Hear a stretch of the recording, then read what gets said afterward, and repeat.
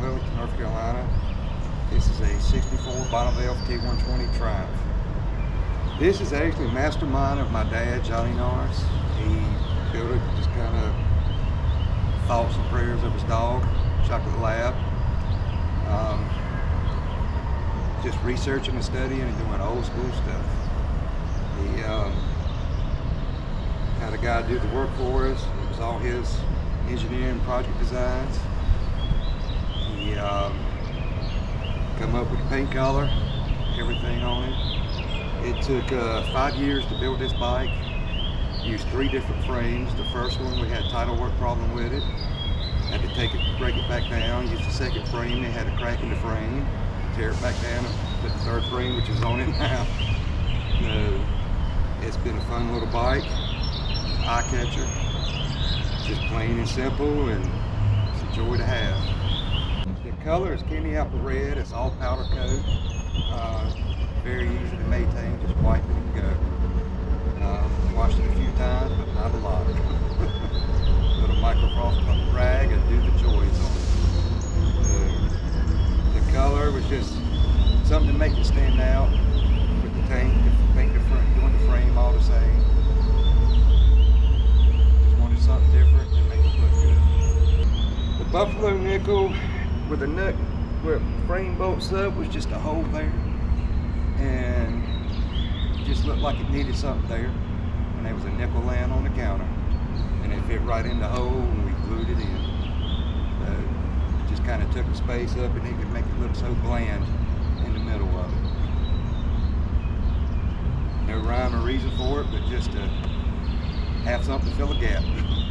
The rear fender is actually a spare tire cover for a Model A. Cut in half. The strut was actually made from the builder that built it. He made it for another bike, and that bike with that owner fell through, so it actually fit this bike perfectly, and we stuck it on here and mounted it up.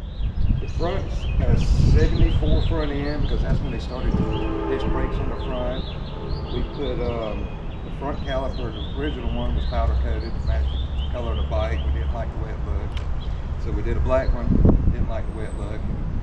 Put a chrome one on it, and that's the only piece of chrome on the bike, so it just makes the front end pop out a little bit more. Headlight and tail light were 1157 old school bulbs.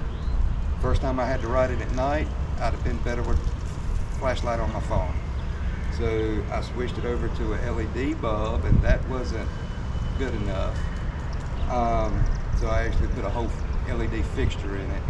It's in a base headlight assembly from World War II. The tail light was the same way with the 1157. Switched that over to LED just for safety reasons.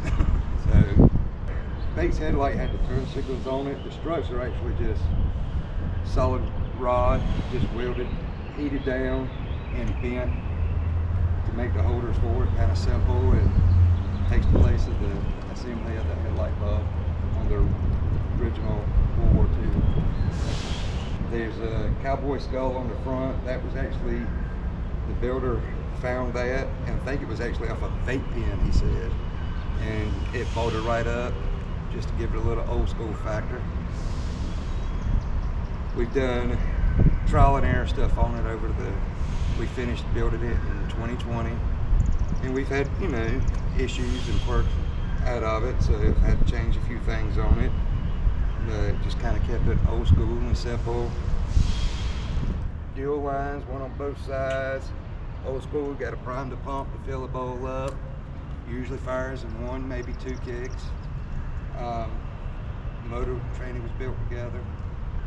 It's a 1-case assembly, so it's pretty sturdy. I've had to replace this kickstand twice. I broke it twice.